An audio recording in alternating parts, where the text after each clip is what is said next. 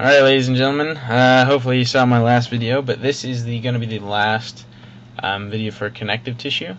In my last video I said we were going to do types of connective tissue, the specifics, so I'm going to put specific CTs. So of that branch, I'm sure you don't like these anymore. We're on the specific portion, and now we are breaking it down into number one. Change colors because it's super cool. We have loose, CT, and then I guess you could say proper, because this is the whole proper branch. Oh shoot, proper. What's up with my pen? Okay, and number two, if it's not loose, it's got to be dense. Why is my computer not doing it? Sorry about that. Dense. Oh shoot, let's see if... Okay, we're doing alright. For some reason my pen is lagging, but we have dense, CT, proper. The biggest difference in how you define these is, like I said, remember this thing called ground substance and fibers? So here we go, getting a little algebraic. Ground substance plus cells, so basically all those, they are dun, dun, dun, yellow, greater than the fibers. And those fibers, to review quickly, are the collagen, elastic, and reticular. So loose is ground substance and cells, is greater than, I always think of alligator, I don't know why, it's greater than the fibers. And with the dense, hopefully you could probably surmise it is the other way. So more fibers. And this kind of seems intuitive.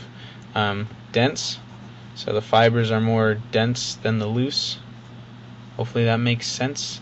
And then there's some characteristics that are derived from this. So the loose, because it's loose, it's more vascularized. Pen is not working very well today. Vascularized. Okay.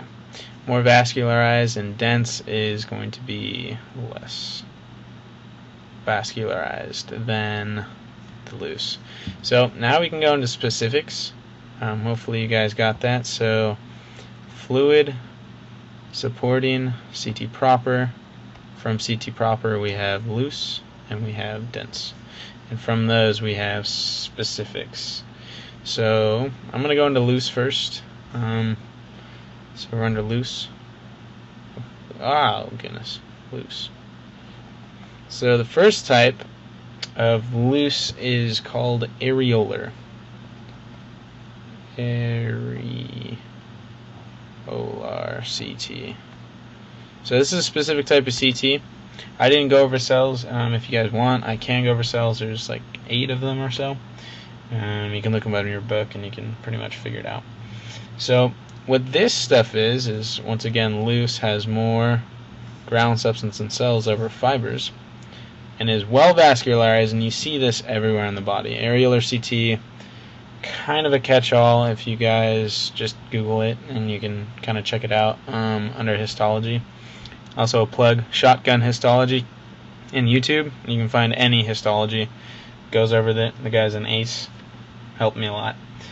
So the function of these is, I should switch color, too much pink, is kind of to bind things together. It's kind of like a body's catch-all binding, and it's kind of a web-like structure. I think of spider webs. Web. I don't know if I can draw a spider web. I can do maybe one. Here we go. Spider web. But in serious, you're going to see this is going to be, say, your aorta. And you're going to see this stuff. Hopefully, if you're in anatomy class, you get to do a dissection and stuff. But this is going to be the areolar CT. So it binds kind of everything. It keeps the blood vessels together. It just holds, catch-all everything. Since it is vascularized, why? Come on. Vascularized, then it has metabolic support. So both physical. Oh gosh, I'm sorry. Plus metabolic support. And that is all you need to know about areolar. It has all three fiber types: elastic, collagen, and reticular, even though you can't really distinguish it. The next type is, here we go, adipose CT. Adipose tissue, if you've heard of that, is essentially fat cells. So fat.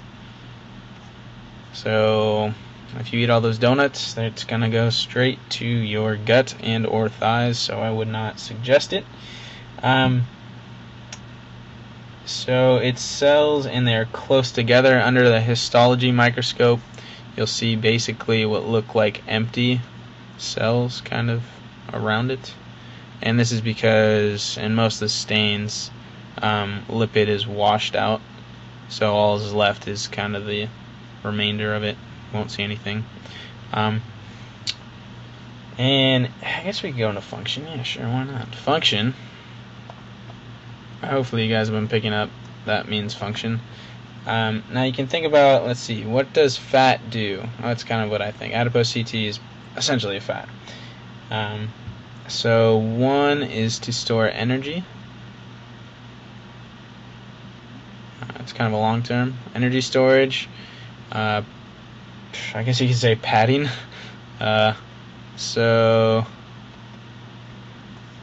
Talk about visceral fat later, but basically these little and in real life cadaver is kind of gross. It looks kind of like kernels of corn. You guys will see, and it's kind of gnarly.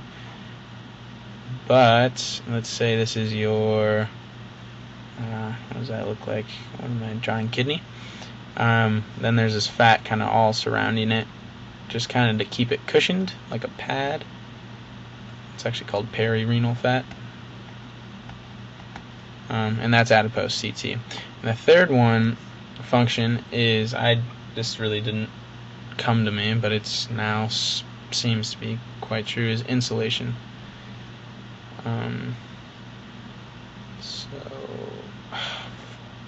A-T-I-O-N. Can't keep up with me. I'm gonna have to see what's going on here. But insulation, so to keep you warm.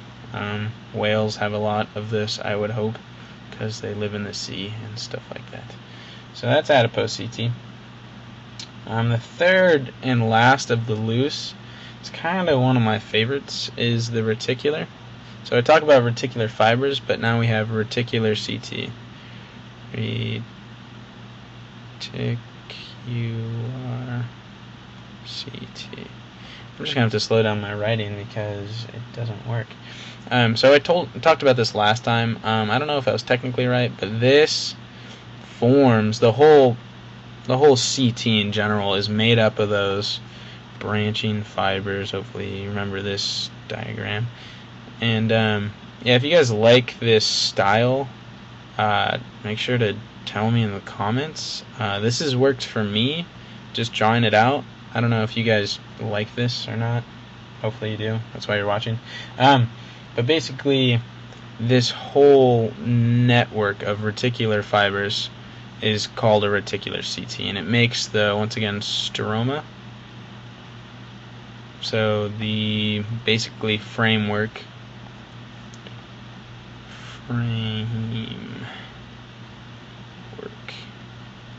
Oh, Jesus.